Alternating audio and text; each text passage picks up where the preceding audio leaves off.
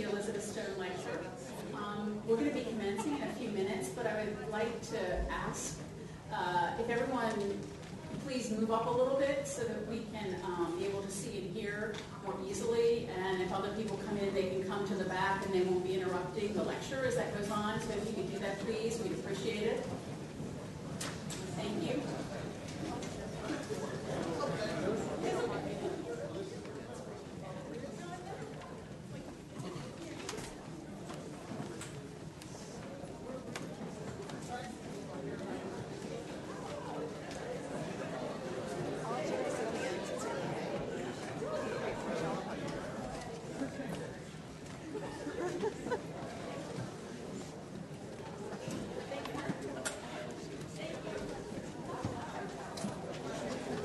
Also, excuse me, if you could please turn your cell phones off during the presentation, that would be great. Thank you so much.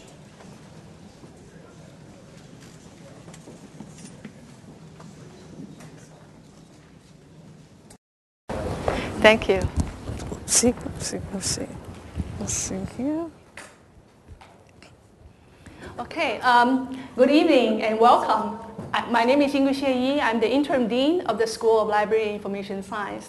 I'm delighted to see so many friends and students, faculty, and alumni, and fellow information professionals here attending today's this year's Elizabeth Stone Lecture. The Elizabeth Stone Lecture is a very important event in the life of the school, mainly because that it helps us honor our former dean, Dr. Elizabeth Stone. It's also a very important occasion for us to do some fundraising for our students. And I'll tell you a little bit about that in a minute. I'm one of those very fortunate individuals that got to know Dr. Stone very well. My friendship with her began in 1990 when I joined the school here as a faculty member. And it lasted until she passed away in 2002. And even after she passed away, I continue to think about her often. When the school was in crisis, I thought about her. When school was very, very successful, I thought about how happy she would have been. And Dr. Stone was a tireless leader. Because of her leadership, our school was elevated from a department to a school back in 1981. She was the dean from 1981 to 83. And she worked so hard, she almost lived in Mayor's Hall. In fact, her daughter said to me, "Do you know that? I had to make appointments to see my mother." And that's something I've been keeping in mind, making sure my daughter will not say that about me. But Dr. Stone, besides working very, very hard for our school, she was also the AOA president back in 1981. And she was truly a dedicated leader. In addition, she was very, very active in IFLA and promoting information literacy and also continuing education for librarians. In addition to being a very effective administrator, she was also a very caring leader and truly a very kind person. As a junior faculty member, at the time I was the youngest faculty member on the faculty, and it was very often that we had lunch together and talk about what's happening in our lives. But in addition to that, one of the things that touched me deeply was that as a junior faculty member, I often work very, very hard and stay late. And sometimes I'll hear this, she would come by. She would knock on the door and to make sure I was safe. And then often she would come by with a cup of coffee and cookies and see how I was doing and making sure that everything's fine. And if I was not too busy, she would sit down and talk to me. But if she saw that I was clearly in the middle of something, she just left the cookie and coffee there and say, "Feel free to come to me whenever you want to." And it was that kind of caring approach that really touched me. And she also talked to me. We also talk a lot about deans. And one of the things that has stuck with me is that she said, being a leader is really providing service. And a good leader will provide the best environment for people to do their best work. And that's something I'm inspiring to do. As you know, I got into a leadership position very dramatically, very quickly. And thanks to the support of the faculty and the staff, we're doing very, very well. And in the near future, we'll be providing some update sending electronic newsletter to the alumni to help you know about all the wonderful progress we have made. But the school is really doing very well, and we have strong support from the provost. And I want to assure everybody that you will see the school in the news and see us growing in the near future. Dr. Stone, besides being very caring and in terms of the faculty development there, she also cares deeply for our students. And that's why she started this Elizabeth Stone scholarship. And I personally know about 2 cases that those 2 students would not have been able to complete their degree without the support from this particular fund. So I want to encourage you to think about it. You know, no donation is too small. Even if you are able to donate $5 or $10, it all adds up. And so please think about our students, because most of our students are part-time students. And because of that status, they are not qualified for the university-wide scholarship, but they do have needs. And so any contribution you make will be very, very helpful to them. So feel free to drop off your checks with our alumni representatives, or you feel free to mail the checks later to the school, and we'll process that for you. Okay. I would like to, the next thing I wanted to do is to introduce you to our next presenter. That's Jennifer O'Shea, and she's going to present the Ray Van Drain Scholarship, Ray Van Drain Award.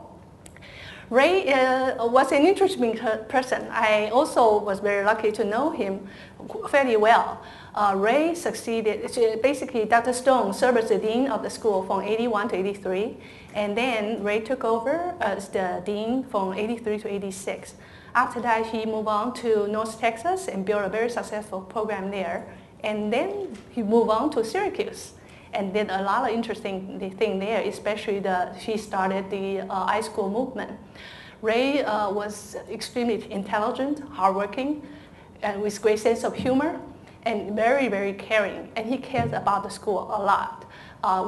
Even after he left, we stay in contact, and he monitored the development of our program.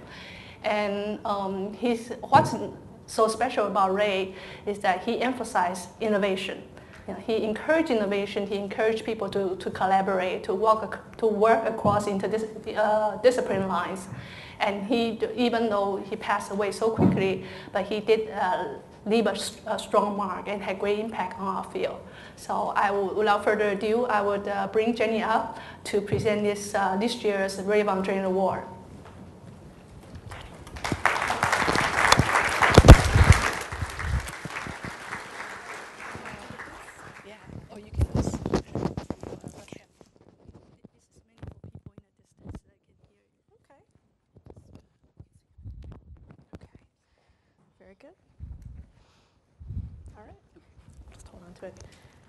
Can you hear me?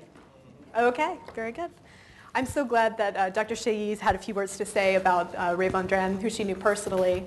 I didn't have the chance to know him while he was here back in the 80s, but I was able to read some of the remembrances that his colleagues had of him here at SLIS and at Syracuse.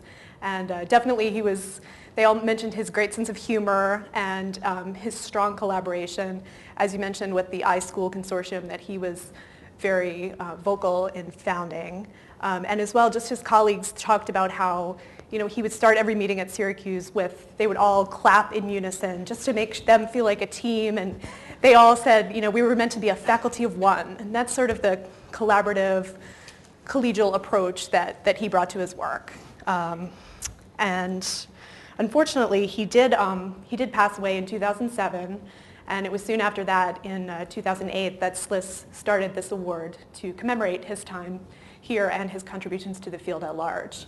So this now, our 2010, is our 3rd annual Ray Van Drain Award, and as we mentioned, the board awards it to an alumnus who exhibits innovation, collaboration, and leadership in their career in the spirit of Raymond Van Drain. This year, our recipient is Barbara L. Post, who's here with us tonight. I'll bring her up in just a moment, but I would like to read a few words from her colleagues who nominated her for this honor tonight. We had a number of nominations from her, a total of 7 people signed off on nominations for her. And they all just really wanted to talk about her innovations. She's a transportation librarian. She's been a real leader and innovator in the transportation library field. And 201, her colleagues all talked about how she's just a wonderful colleague, a wonderful mentor, and just a very generous person to work with. So I want to quote from a few of the things that she does in her work, and then a few of the things that people had to say about her.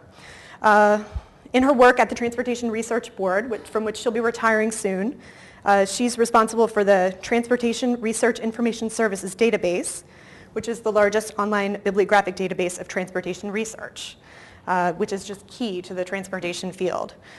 She was also involved in the initial development of the National Transportation Library.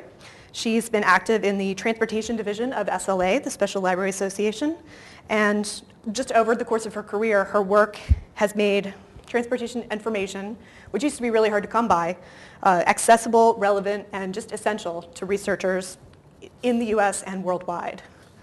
A couple of words about her work in founding or getting help to set up the National Transportation Library back in 1998. One of the people who nominated her for this award had a few words to say about that time. Roberto Sarmiento, who's the head of the Transportation Library at Northwestern University, brought us back to that time. He said, "It's important to note that Barbara helped develop the vision for a federal government organization for which there was no frame of reference. In addition, she had to help develop the funding for a library that had no budget. She helped articulate staffing needs and helped in the selection of the staff. And once this literally new library was up and running, she helped assure its success by developing and sharing the TRIS online version of her database, which the NTL then used as its cornerstone product." And this database has really been key to a lot of the nominations that came in. It's an essential resource for transportation folks worldwide. Sarmiento said it was the most important transportation information resource in the country. And he said, its impact can't be underestimated. Pretty much all serious transportation research conducted by federal or state governments and academic institutions sooner or later has to go through TRIS. And talking about innovation, he talked about how it's gone from a dialogue resource to a CD-ROM to what it is now, which is a web-based database that's accessible to people worldwide. And just to paint the importance of that, he says, "Barbara's management of TRIS has helped strengthen our nation's infrastructure and helped our citizens have access to information that otherwise would not be available." Another person I'd like to mention is here with us tonight, Nelda Bravo, who also nominated Barbara. She's with the Federal Highway Administration, and as I mentioned, transportation information used to be really hard to get. She said, "Through her leadership, Barbara has changed the landscape for transportation information." She talks about how over the years, government, international, and information users everywhere have come to rely on the databases that Barbara manages. And her quote, "These changes in how we approach information are the result of Barbara's willingness to collaborate within her own organization and with sponsors and users. Her openness to new ideas and the use of new technologies has created an open and innovative environment for information exchange."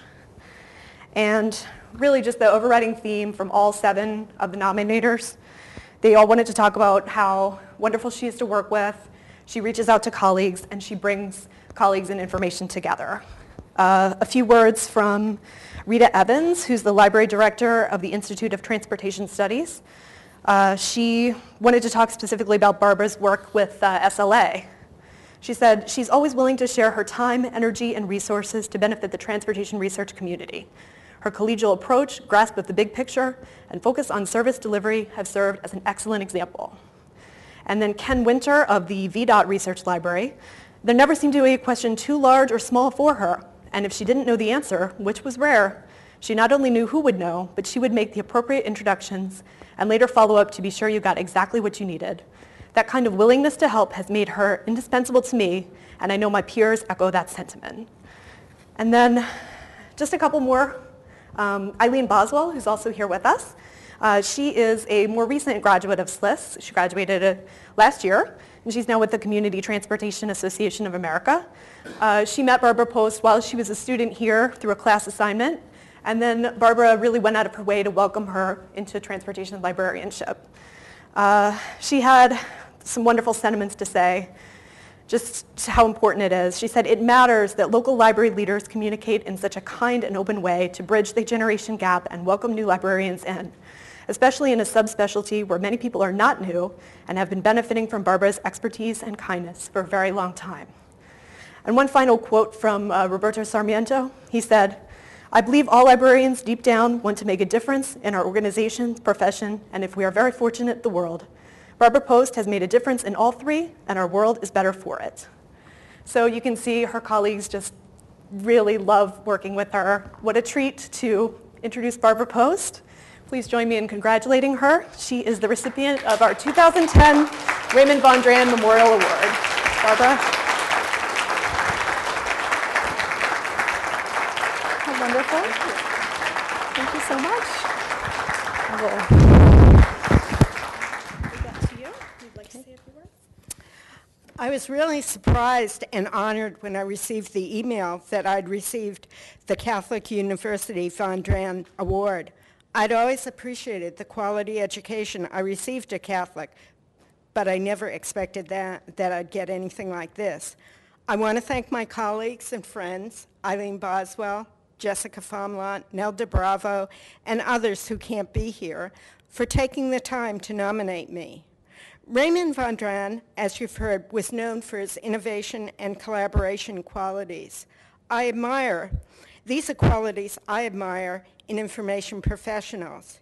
He also was known for his sense of humor and for enjoying life. He is a person I would have respected as a professional and liked as a person. That makes this award more meaningful to me, and I thank you all very much.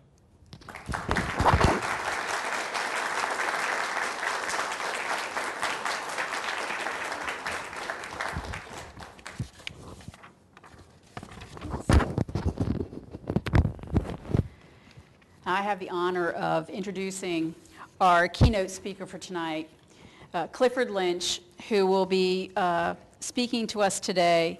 Has taken time from his busy schedule to come and talk to us.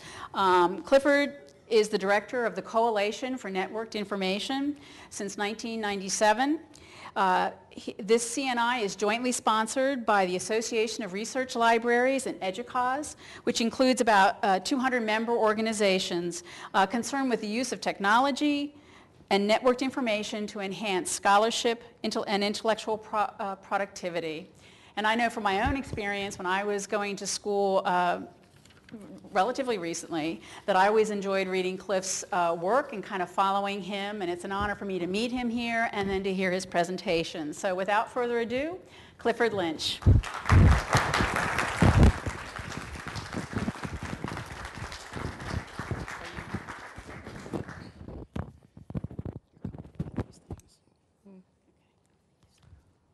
Can people hear me okay? No, okay.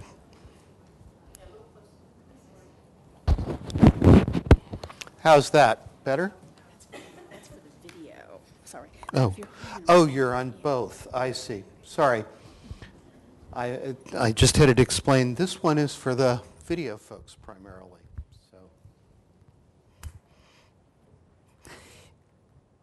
it's a great pleasure to be here tonight. And I have to say, I was a little daunted when I looked through the list of folks who have given this lecture over the past 20 years. There are some very distinguished people there, although perhaps the one that left me most humbled was the first one on the list, Tim Healy, who is someone I had the privilege of knowing a little bit when he was at the New York Public Library back in the day. A wonderful, wonderful man. I'm going to talk tonight about some sort of big, broad issues, and necessarily in a 35, 40-minute talk, this is going to be sketchy. But I want to leave you with some sort of big picture thoughts about how the practice of scholarship is changing, both in the sciences and the humanities, to get you to think a little bit about some very kind of abstract issues like what constitutes the cultural record and why do we care. And then to talk in my final bit about the role of libraries in carrying this forward, and in particular some of the very substantial challenges and policy choices that I believe face libraries, and especially, but not exclusively by any means, research libraries, as we roll into this strange new world of the 21st century. So let me begin with the question of what supports scholarship. And here I think we see three things that interpenetrate that really are essential prerequisites for the ongoing conduct of scholarship and the building up of scholarship from one generation to the next. The first is the scholarly record itself. This is something that's fairly well understood. It's the journals, the books, the papers, the conference proceedings. Nowadays, all of a sudden, it's taking on some curious new dimensions as we find the method sections of papers replaced by much more effective and much more illuminating videos on YouTube, as we see video in general and talks becoming a much more commonplace way of conveying scholarship. Particularly emergent scholarship, as we see interesting developments like blogs as places for collective problem solving.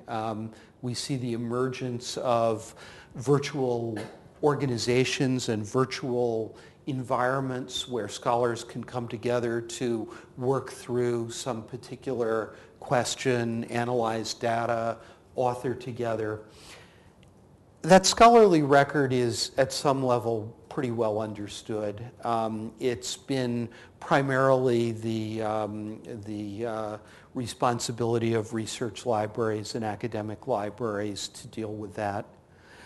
There's a second element which has changed drastically, I would say, in the past decade, and that's the data that underlies that scholarly record. Used to be that the amount of data that you could actually put out and share with people, if you go back 200 years, was terribly constrained. You might have a few tables in a paper. You might have some charts. And of course, there's some places where we just never learn. We still have graphs today in our journal articles, and we still have graduate students who undergo the torment of working back from the graph to guessing the XY coordinates of points and re-entering them in an Excel spreadsheet so they can reanalyze the data. You would think that we could do better than that today in a scholarly journal, but indeed that piece of progress has been very, very slow. But data in general was a scarce resource. There were certain data archives that supported scholarship, whether it was scientific, for example, collections of observations from planetaria, tidal tables, other kinds of things that found their way into natural history museums, species collections for those interested in systematic biology and biodiversity or botany, those kinds of things. We had some of that, but now, in the last particularly 50 years, we are living in what's increasingly being referred to as a data deluge. All of a sudden, digital technology in every form, remote sensing, gene sequencing, combinatorial chemistry, synoptic surveys in astronomy, endless kinds of things are producing an enormous flood of data. And all of a sudden, we now find these enormous data archives being recognized as being of real value in the building of the scientific record, in the reproduction of experiments and the reanalysis of data, we're seeing this recognized as a fountainhead of real value, a collection of material that's every bit as important, sometimes indeed more important than the journal articles that discuss it, to preserve and to share in an orderly fashion. You see the science agencies now, the funding agencies, actually regarding scientific data as a first-class product right along with those publications. And you see these funders pushing scientists now to establish ways to ensure that the data is preserved, properly described, curated, and reusable.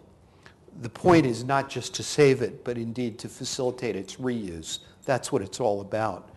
And of course, we can't save all data. We face a complex set of trade-offs about what data do we keep and for how long.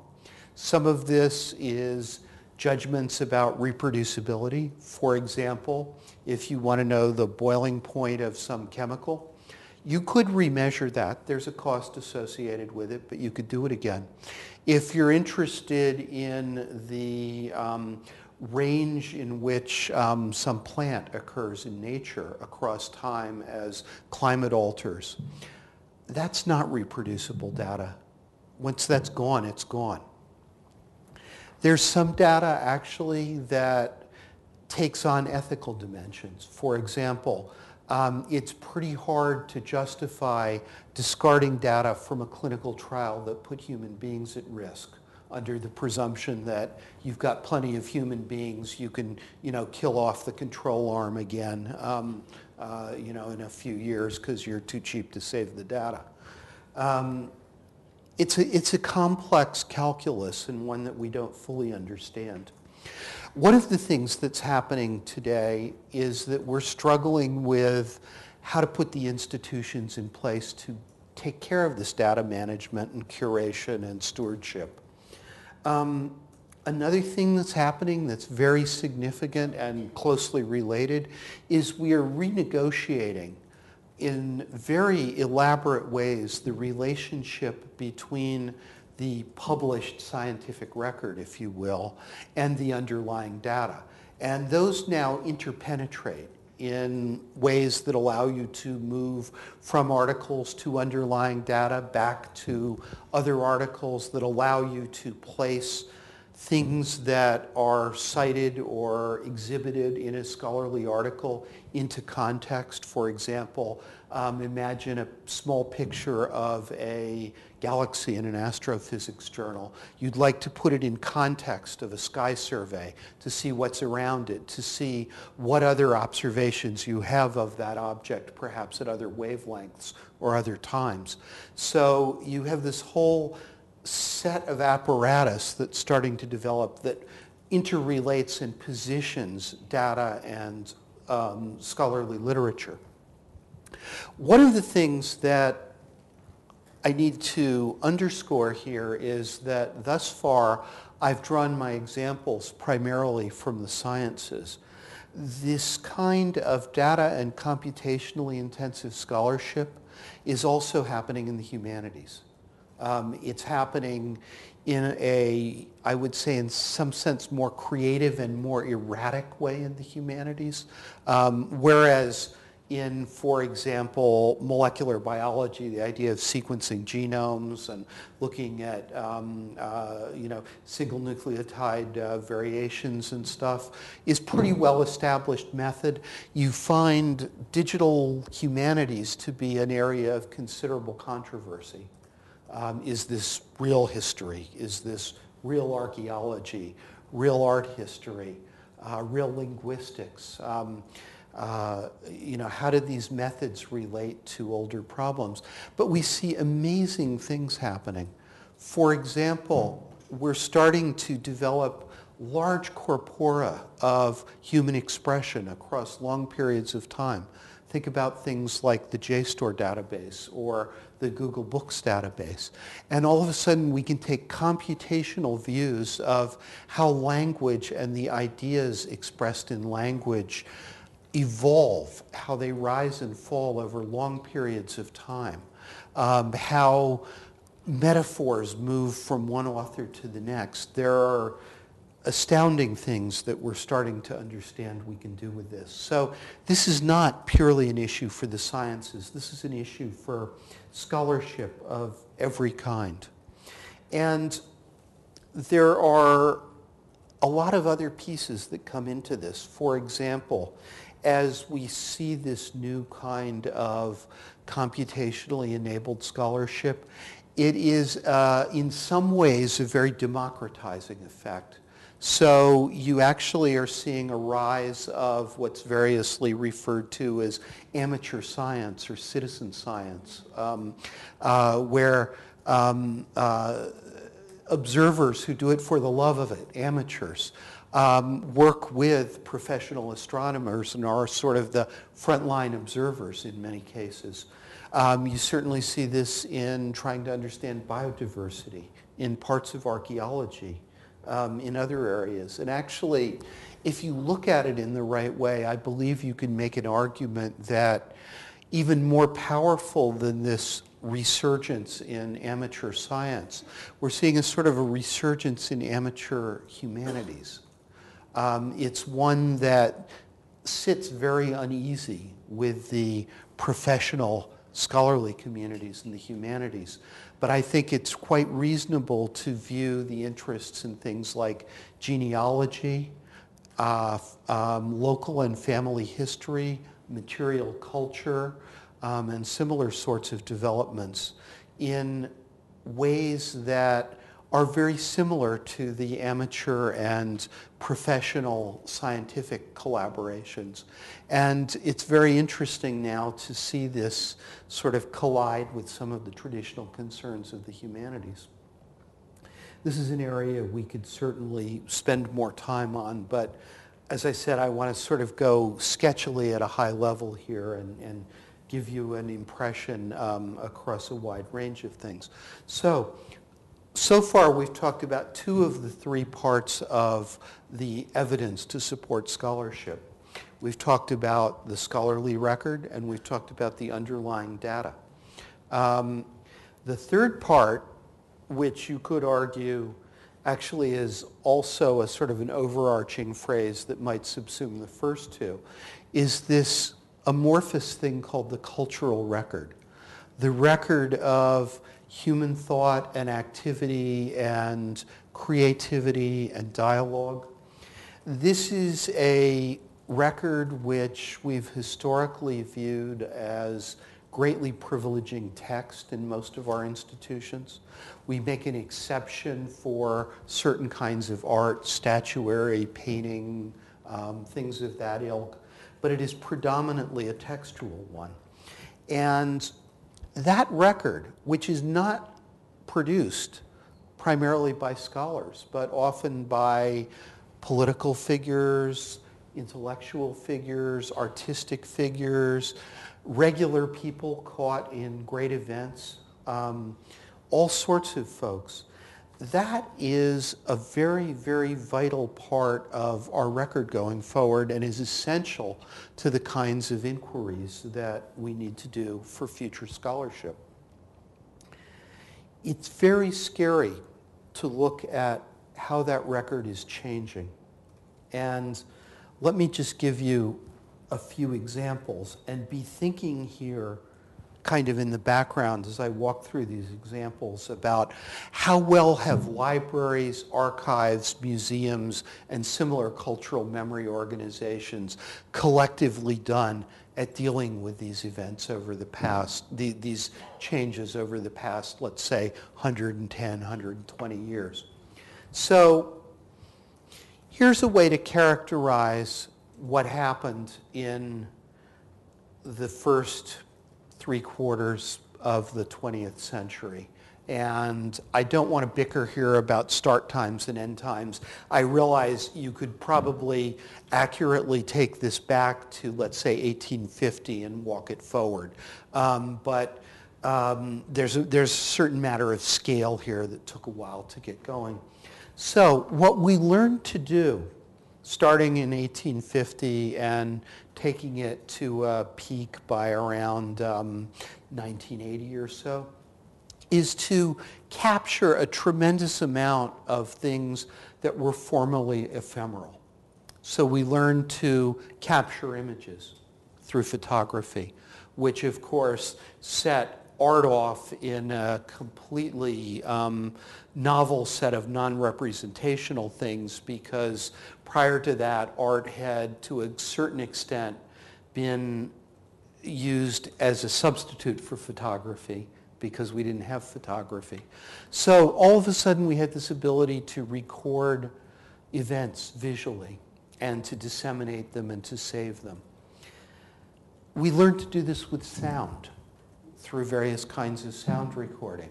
That did weird and amazing things to the whole way in which music related to society. It led to what some people have argued is sort of a winner-take-all version of producing music, and took it largely out of the hands of the amateurs. You know, there was a time before sound recordings where a lot more people played music at home.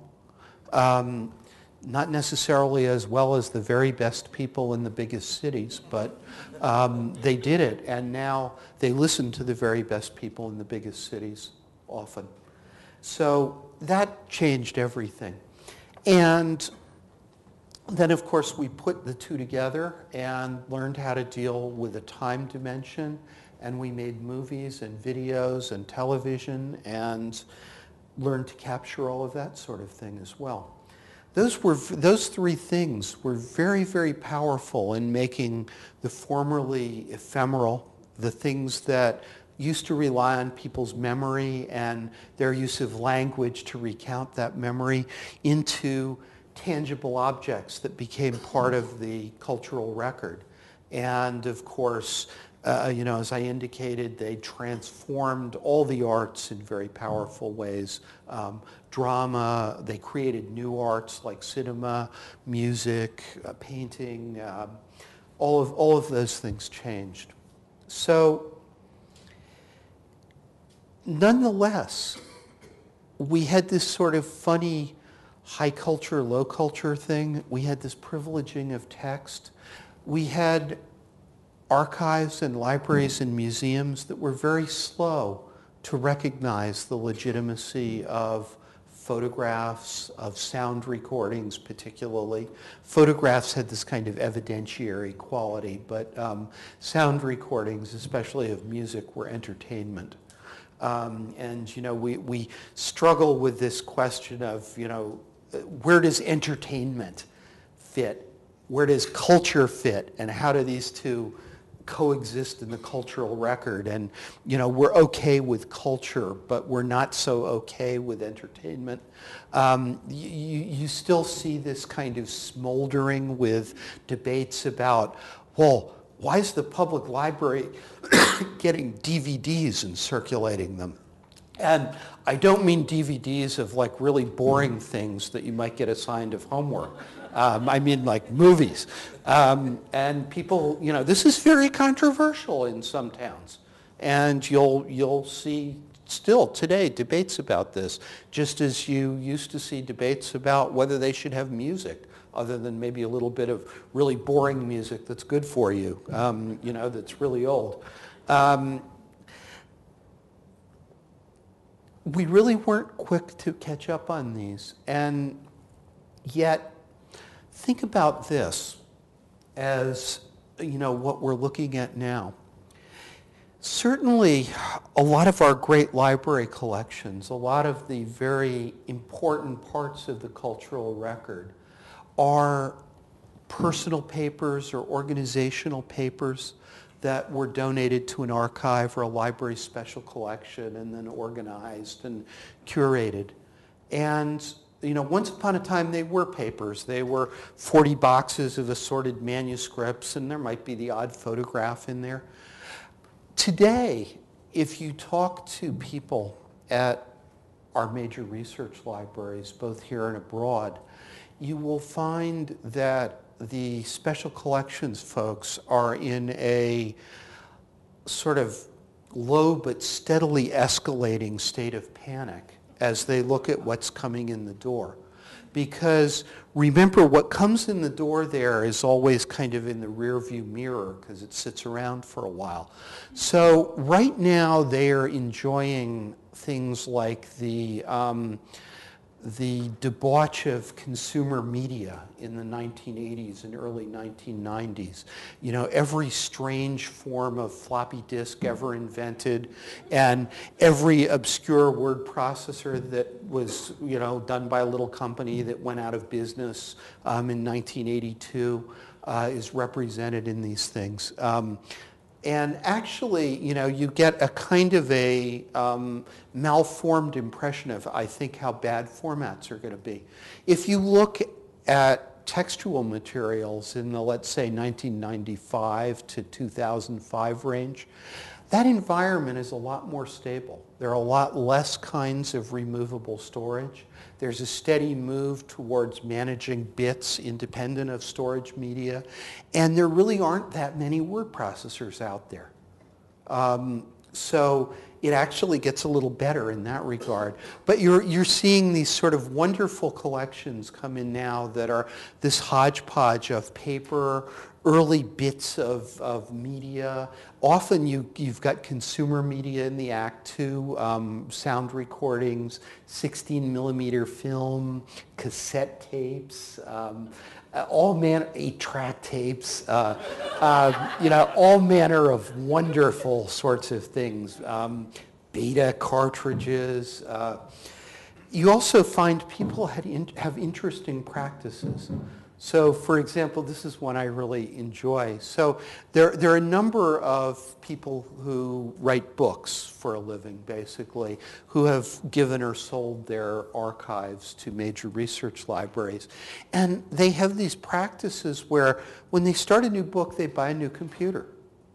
When they finish the book, the computer goes in the closet, and they buy a new computer and start a new book.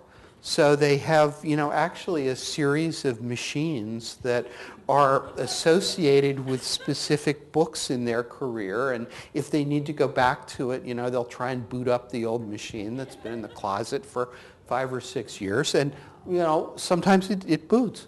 You know, some of the old Macintoshes are really rugged if you're not, you know, trying to connect them to modern networks or something. So this is what's coming in now, and it's really scary. If you look, though, and there have been some very good studies recently about, you know, sort of what's on your laptop, what's in your personal digital life. The British Library has been running a major project on this for a couple of years and has a very nice report out. There are researchers like Kathy Marshall who have done beautiful ethnographic studies in this area.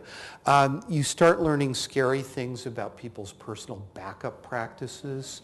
And actually, these have evolved noticeably over the, let's say, 10 years I've been tracking this.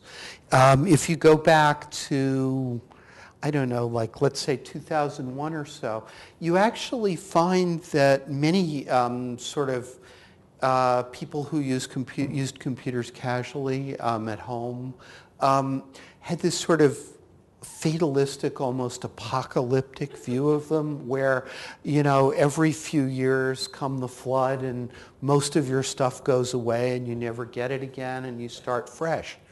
And this is sort of a good thing and sort of a bad thing, but it's just the way it is.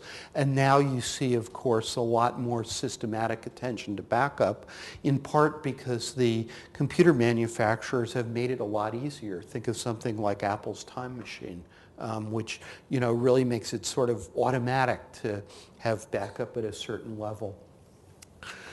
But if you look, for example, at those desktops, let me just sort of sound the alarm about photographs. Your average person who's not a photographer by trade, who's giving you their boxes of stuff today, representing, you know, life pre-2000, fundamentally, isn't going to have a lot of photographs in there. They may have a few hundred. They might even have a couple thousand. It's not uncommon now to see people running around with, 50,000 photographs on their hard drive. Now that we've got phones integrated with cameras, now that you've got a camera with you almost all the time, the culture has changed. And images are abundant in a way that is utterly unmanageable using the kind of technologies we've historically used to manage images. I mean, there are a few things that are going to help us a little. For example, we're picking up more context now. We're picking up information about when was an image taken and where was it taken through various kinds of geolocation. We're actually seeing some wonderful software starting to show up that can photo mosaic images in various ways or identify places that appear in images and cluster images around this. So there's hope for this, but it's a very, very different world than the sort of descriptive approach to images we've struggled with historically. But images and increasingly video now are utterly abundant in a way we couldn't conceive of it before. So dealing with things like this is very much a part of getting real about the cultural record. But again, think about trying to look forward rather than look backwards. Where are people's digital lives today? Only a piece of it's on their personal desktop. It's smeared across dozens of services out there in the cloud, across social networks, across Flickr, all kinds of places. And even their mail often is not local. It's in Gmail or somewhere else in the cloud.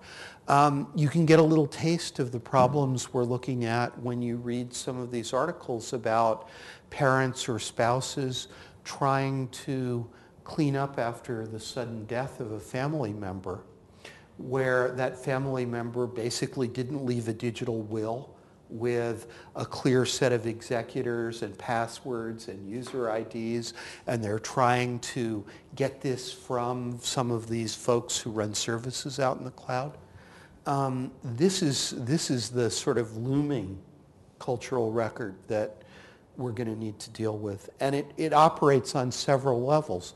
One is the individuals, but the other is the relationships, the linkages between individuals. If you just took all the pictures out of Flickr and organized them by individual without the commentary and the linkage, you'd lose something very significant there.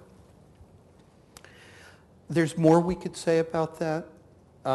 Again, I will simply conclude this by saying that the cultural record is something we need to really think broadly about, and there are pieces of that that are totally without precedent, and some of which are in private and corporate hands.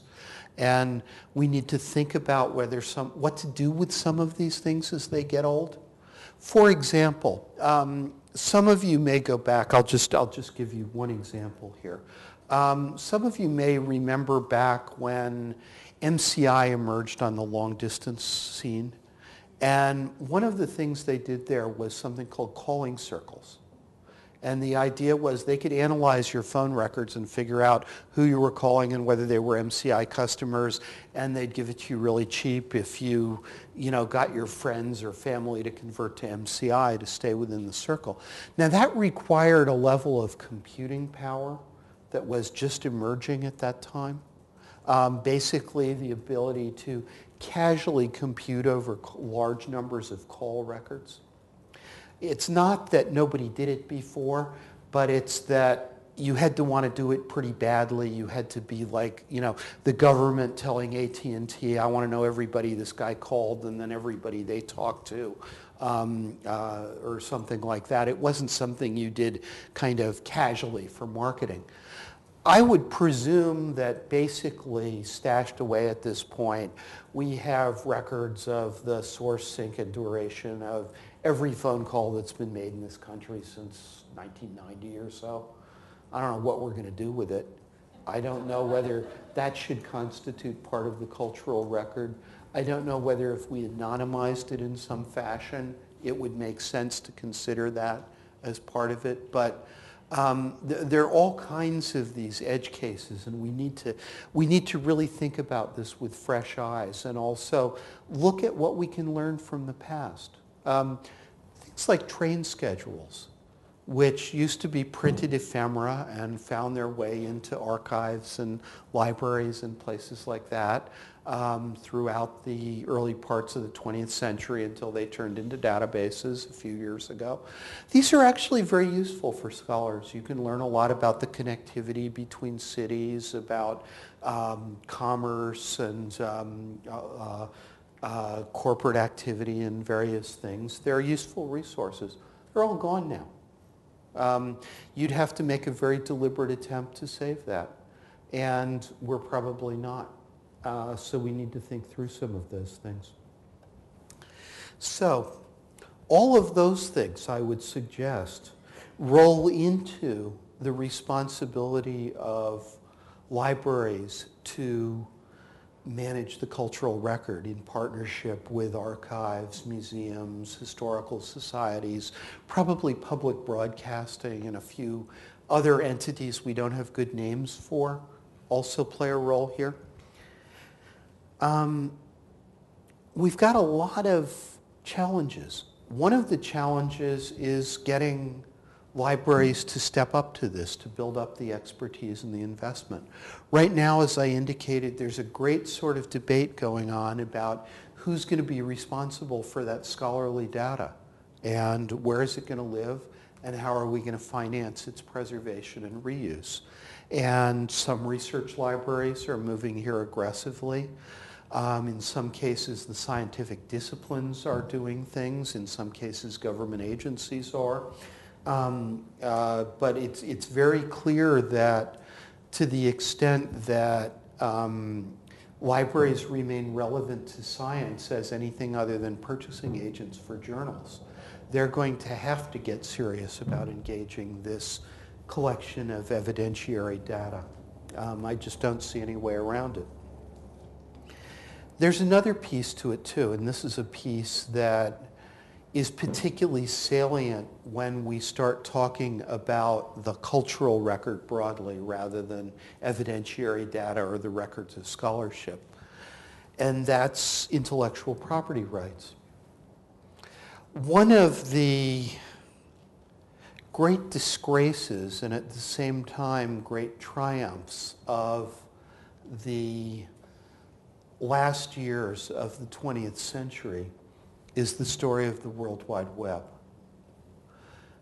It was, I would say, abundantly clear by 1996-97 that the World Wide Web was a very important part of that cultural record, a medium of human expression and interchange that clearly was having a vast impact and deserved documentation.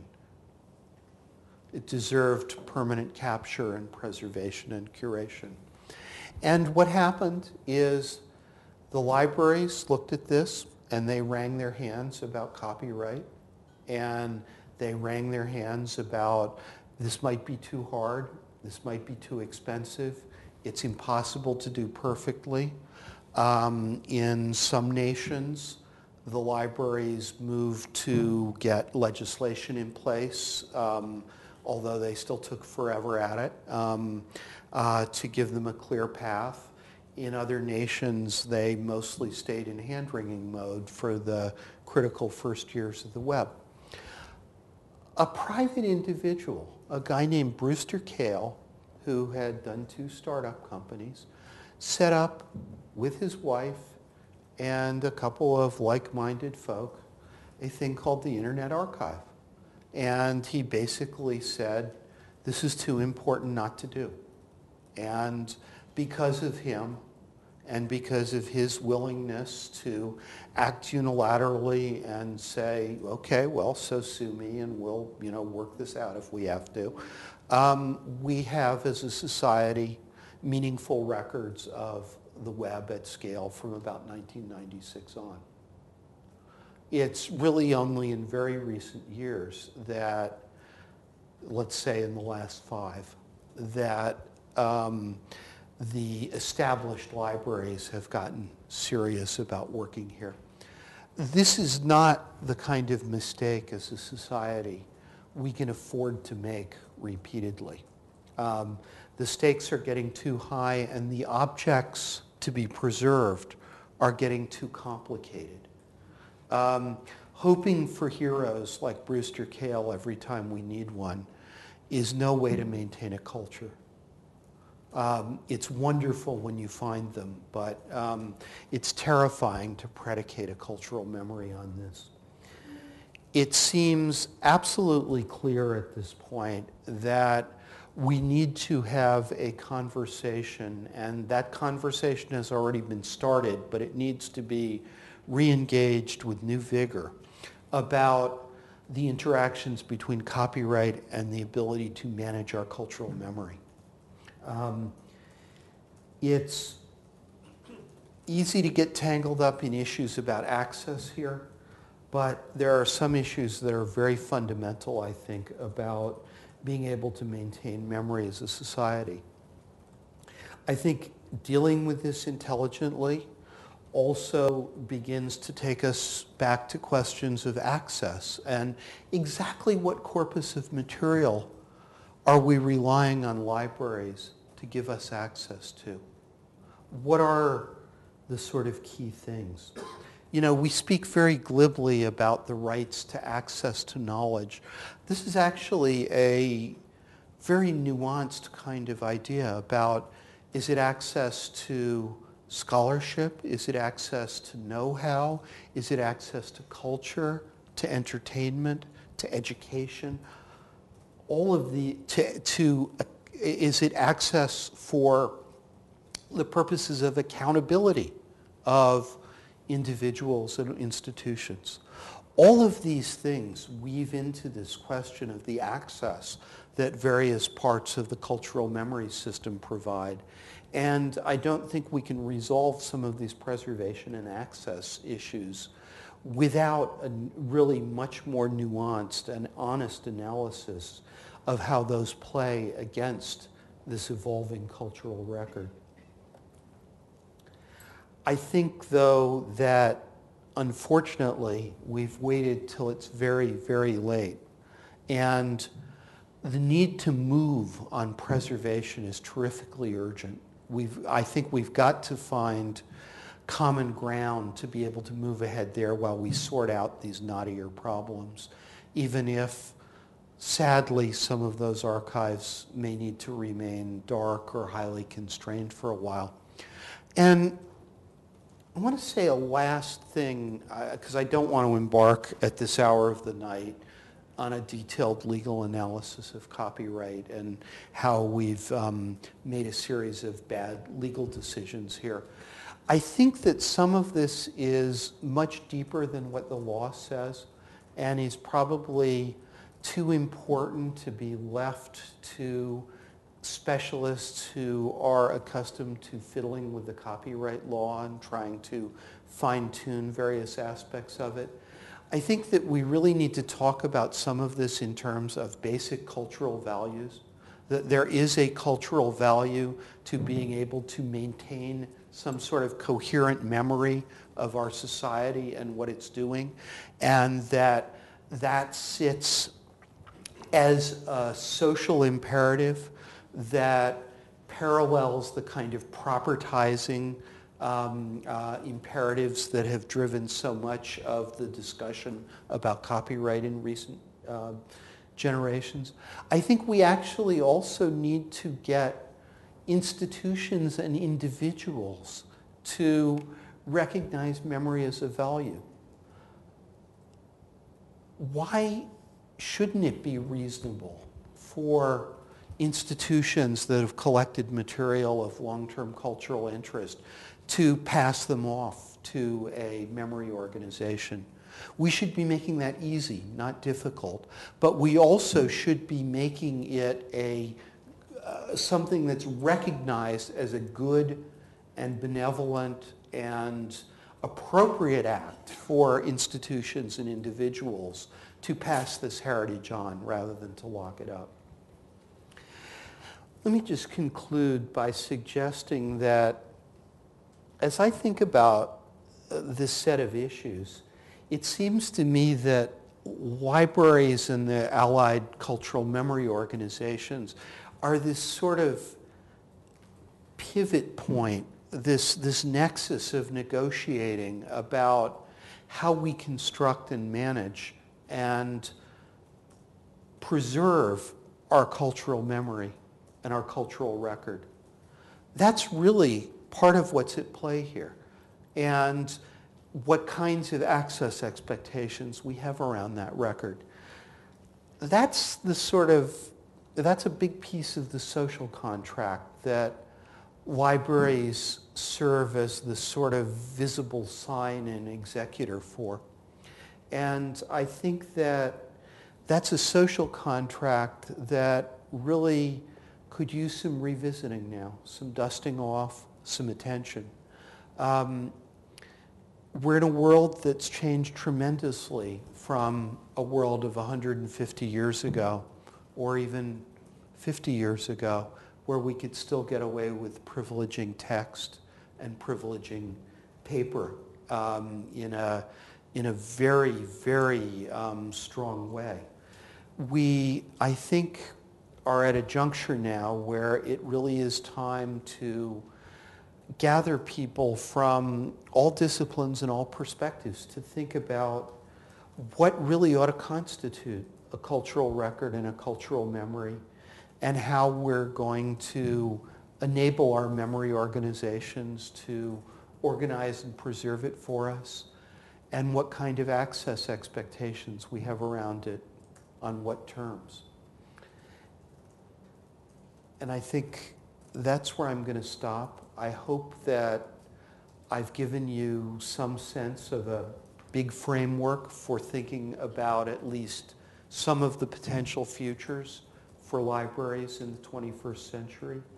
And more importantly, perhaps even than that, some notion of what's really at stake here and the role that libraries play in dealing with this challenge and this opportunity that the 21st century cultural record brings us.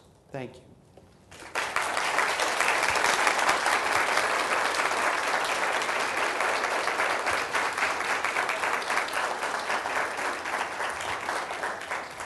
Now, how are we for time? Okay. Okay. So I'm told that for once I didn't run way over time. Why don't I take one or two questions and then we can go for these goodies back here. Yes. I wonder what your take would be on the recent acquisition by the Library of Congress of the Twitter archive. I happen to have been at computers and libraries tweeting about a petting zoo for electronic books, and I heard about the Library of Congress acquiring the Twitter archive and tweeted about it and said, wow, this is something. My tweet here now is going to be archived. Yep. But then we saw this raging debate on our listserv about the Twitter archive and what it meant. And I also work at the Library of Congress and heard today about the challenge of the staff for Ask a Librarian even answering the questions about how people are going to access this, and also all of the expectations they have for something like Twitter as a cultural media. And I just kind of want to what your thoughts are about this Well, acquisition. Okay, there are a few details that we don't seem to know yet about exactly what they're getting in terms of tweets as opposed to some of the structure around them. At least I haven't seen all the details of that in the press releases and things that have come out yet. But I'll tell you, my first reaction, especially because as I understand it, and I don't know whether this is true, but these are the accounts I've read, the Twitter people actually approached LC. And that's exactly what I was trying to get at there with, what a good thing for that company to do. Where are their colleagues at Facebook and MySpace and Google and Yahoo? We need a line of these people going to LC. Here's another one that I chew on a lot. So blogs. Most blogging is done on a very small number of platforms.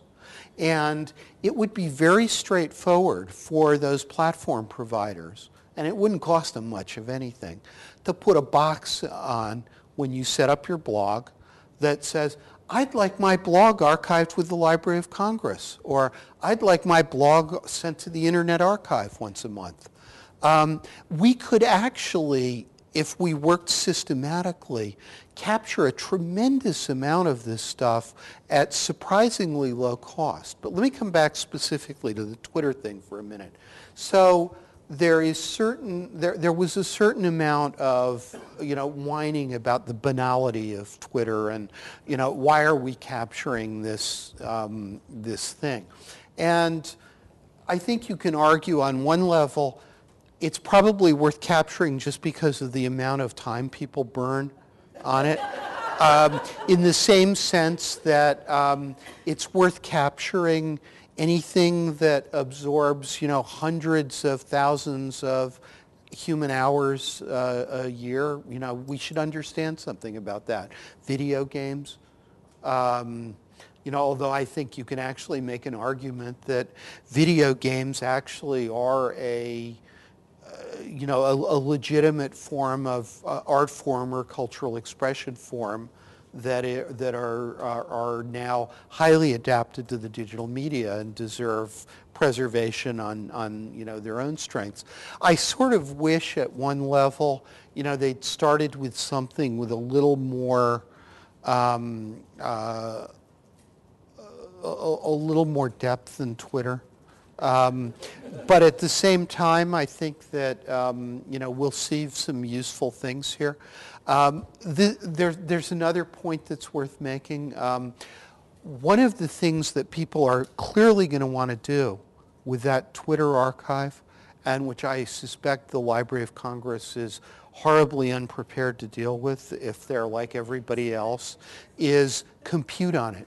They're going to want to be able to do relationship maps of retweets and things. I don't know if you've seen some of the analytic tools that are being applied to Twitter now and visualization tools. I saw a thing in January where some people were doing an analysis of the role of Twitter in some of the civil disobedience that accompanied the Iranian elections.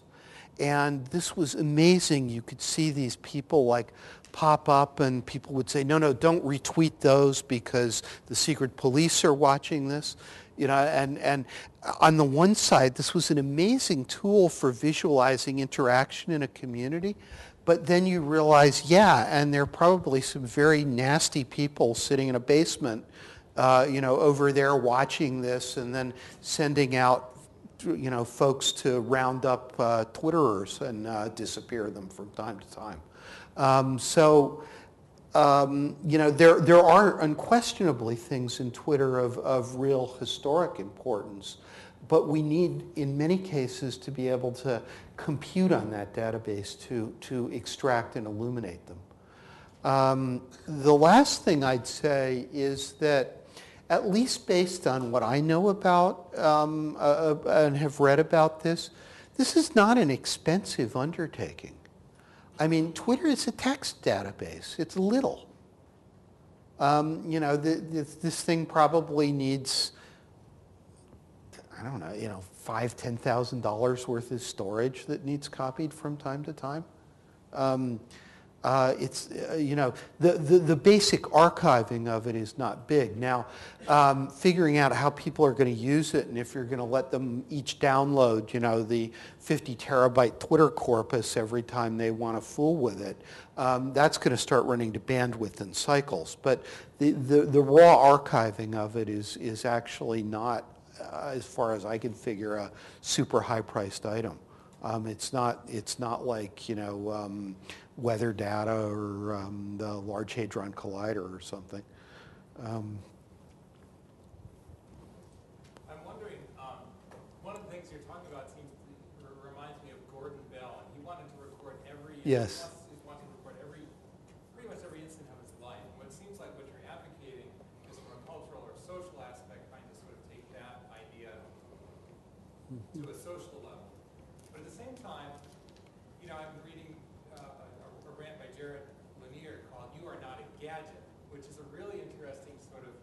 critical reflection on how we are representing ourselves, primarily individually in this space, in this digital space. And he's basically saying we're trying to digitize ourselves and we lose some of our humanity that way. And I'm just sort of wondering, what are the downsides of trying to capture all of this as our cultural memory? Do we lose something in that? Well, one of the things we don't talk about very much is how much we're comfortable with capturing and passing on. Gordon Bell, who's a very eminent computer scientist who's now at Microsoft Research, he's been running a project for a while where he's basically digitizing all his personal records and taking lots and lots of digital photos and things like that. And, so he's sort of built up a digital archive of a lot of the records of his life. But at the same time, I think you can argue what he's doing is very sort of surface level. Big deal. So he's getting rid of a lot of paper and digitizing it. You've got people now running around with wristwatches that take their heartbeat, blood pressure, and stuff like that every couple of minutes that they downloaded to their computers. Do we really want all that? You've got things that keep track of every time you turn the lights on and off in each room and where elevators go. I mean, the amount of data out there, particularly this kind of telemetry stuff, is mind-boggling. Then there's a whole nother class of sort of surveillance stuff with all these closed-circuit TV cameras and all of this. The amount of financial telemetry you emit as you wander around is astounding. You've got all this GPS locator data coming out of your phone. So really we need at some point to start talking about just how much of this do we keep and for what. And I think that, really at some level, the stuff that Gordon's doing, while it's provocative, is really only scratching a tiny bit of the surface. And that's one of the reasons why I argue we really need to kind of think hard about, we've got a lot more candidate things for a cultural record now than we ever did.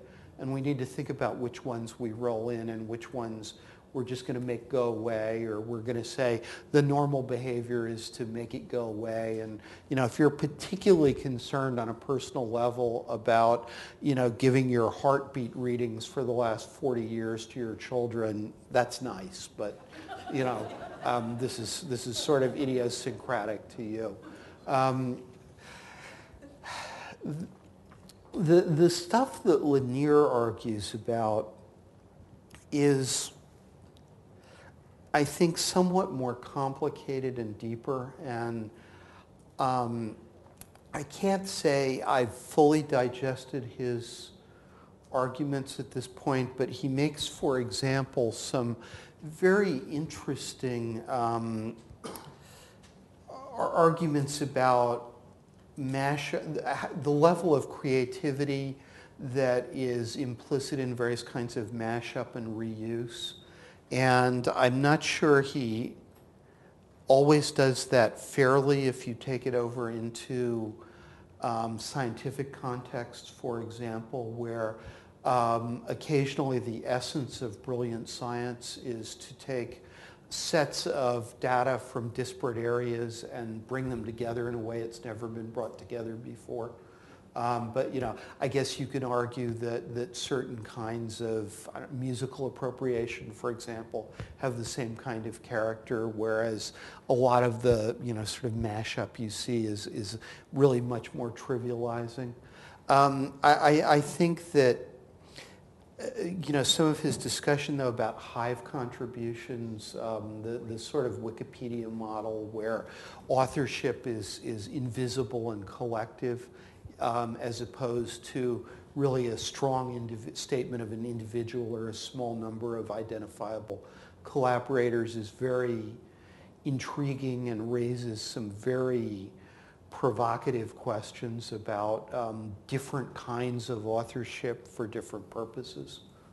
So I think there's some really provocative stuff in some of his arguments. We'll give you the last question. Thank you. Is there anybody in Europe, anybody in Asia, or anywhere else that's starting awake to this issue and starting to come up with, to plod down the path that we could perhaps partner with? Oh yeah, there's a ton of activity. I mean, when you look at the scientific data stuff, that's highly international, and you know, the UK actually has been a real pioneer there with their e-science programs going back to the mid to late 90s. They actually, I would say, got out well ahead of us in the States in this for various reasons. There's a lot of activity at the EU level as well as various national level things in Europe. There are activities going on in Asia. I'm much less familiar with them. I just don't get to that part of the world as much. Australia has made some major national investments in repositories, in network infrastructure, in research data management over the last 3 or 4 years. And I mean, they're a relatively small country population-wise compared to us, but they've really been making some smart investments, and we've got a lot to learn from what they've been doing. So there are lots of other people playing in the scientific area. Now in the cultural realm, it gets more complicated. There's that project that I alluded to at the British Library, the Digital Lives Project, which has been a real path breaker, I think, internationally. And there's some scattered other stuff in the UK. Oxford is doing some interesting work. Some bits of things in Europe in this area, but this whole sort of personal archives thing is still fairly disorganized. In terms of cultural memory and talking about that, that's an area that, you know, Europe has historically been a little more comfortable with. So you see developments like Europeana, which is their big cultural heritage database, and some of the stuff on a national level that rolls up into Europeana. You see some very interesting things in some of the smaller countries' national libraries, where the National Library basically declares its role as twofold. One is the published output of that nation, but the other is the worldwide output in the national language. So they pick up various diasporas and remnants of colonial activities and things like that. So you see, you know, some of that kind of thinking in places like some of the Scandinavian national libraries. And, you know, they're dealing with small enough populations that once they get their act together, they can do things pretty comprehensively in a way that's very hard for a Anglophone nation, primarily Anglophone nation, and a big one. So there's lots to be learned out there. Again, there's some interesting stuff going on in Asia. The Chinese are starting to make some quite significant investments, as I understand it, in digitizing cultural heritage material there, although I can't say I know the details of it at all comprehensively. I've seen a couple of talks they've given that are interesting. So yeah, this is one that's got some national scope. And I think with that, we should make sure we get some of those goodies before the place closes. Thank you.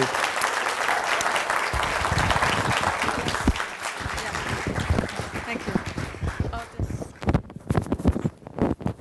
Thank you. Well, I want to thank Kirk for sharing his insight with us, and as well as giving us a lot to think about. I think this is a challenging time for libraries, but this is also a time we actually have a lot of opportunities to assume leadership in shaping the culture and developing a greater appreciation for preserving scholarship and cultural records. So I want to thank Kim again for giving us this opportunity and to share with ourselves. I also forgot that actually earlier I meant to have a shout out to our friends in Loudoun County. Professor Shoemaker and his class are actually in Loudoun County listening to the presentation here and watching the video. So hello everybody over there. So without further ado, what I would like to do is to open up for you to go back to the back to enjoy the food and the company of everybody here. And thank you very much for coming.